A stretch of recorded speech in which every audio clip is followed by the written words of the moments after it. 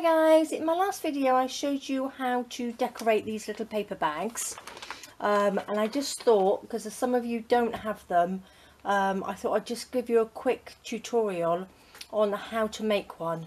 They were like these little sandwich bags. Instead of you having to go out and buy one, I thought I'd just show you how to do one with what you have at home.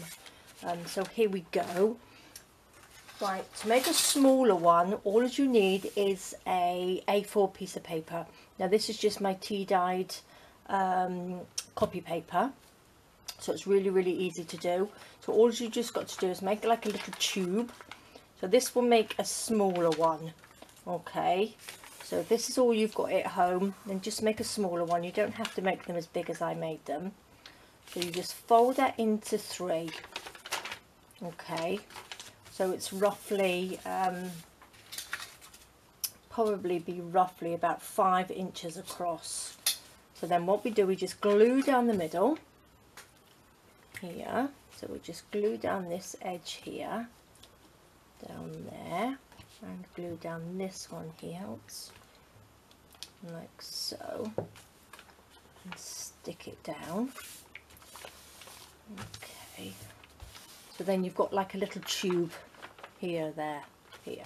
Okay, and then all as I did, because this is the one here, this is the size that I made, you just bend up the bottom like that to make your little pocket. So you can make little small ones and decorate them. This one I've just decorated, I think the paper was left over from the file folder that I did, which is the Arty Maze. I think it was the Butterfly Delights paper, and then I've just stuck one of the lovely roses on the back and just stamped it there. And then you've got the pocket there, and then you've got your pocket in the middle. So that's a small one. Okay, so that's all you did. If you wanted to as well, you could leave it and you could have 2 pockets there. Just glue this down here and you could have 2 pockets inside there like that. But what I did, I just actually folded a piece of paper over the top. Pretend this is digital paper or something, and I wrapped it over the top like that, just to reinforce this a little bit, and then stuck it on there so it didn't rip like that. So that's that size. And if you wanted to make one sort of like this size, I do have A3 paper. Now, oopsie daisy, this is a pad of paper I got. I think I actually got this one in Aldi.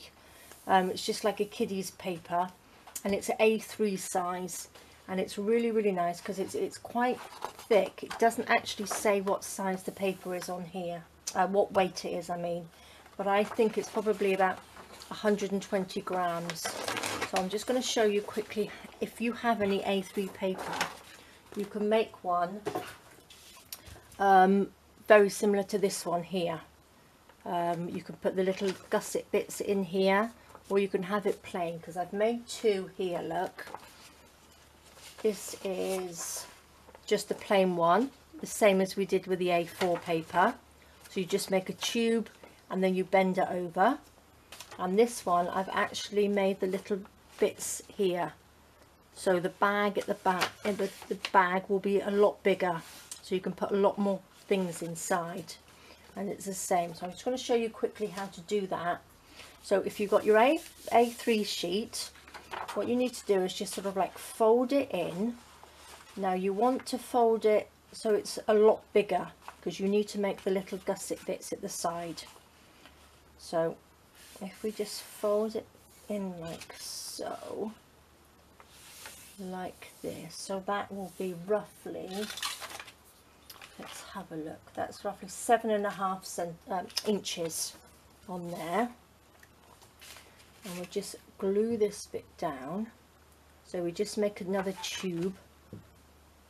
Okay, and we stick that down like that.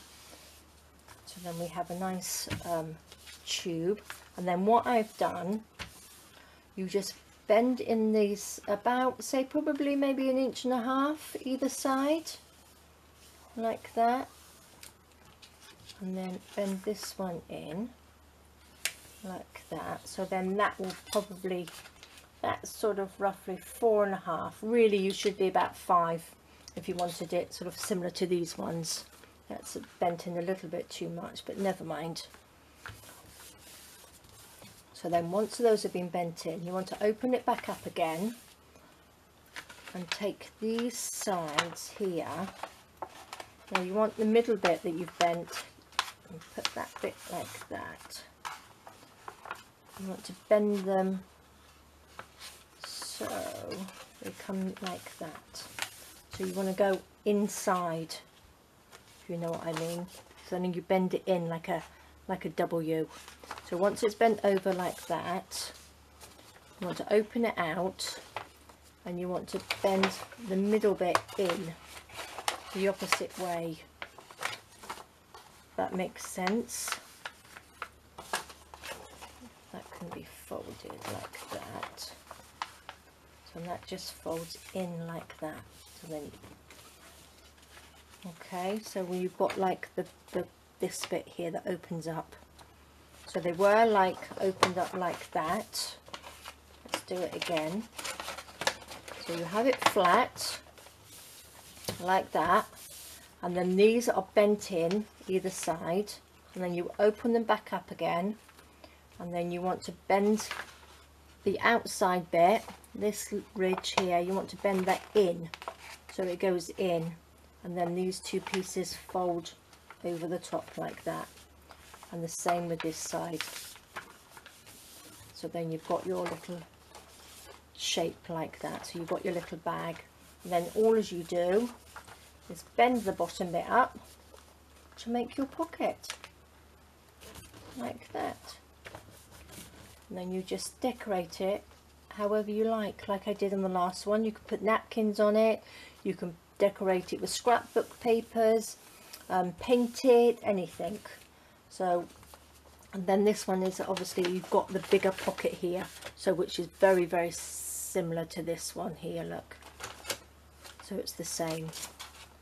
So there you go. So if you didn't have any bags to do the project with in my last video, this is how you make them. So we've got this one, we've got the smaller one, and that's just done with an A4 sheet. And then we've got the one which is just made into a tube and bent over. So that little pocket is not going to be as big as this one with the little side bits. But they're very, very simple. And if you've only got the A4 sheets, then just make a little one. And it's probably good to practice with these ones actually. And then you can make a little journal in there. And then to make lovely little stocking stuffers and little gifts. And if you want to send a little gift to somebody, they just come out lovely. And this is the one that I decorated, which is that one. So I think they came out really nice. So there you go, just a quick paper bag tutorial. Okay guys, well I hope you enjoyed that. Give it a go, and then you can start decorating them like this. Alright, have a lovely week, and I'll see you soon. Bye bye.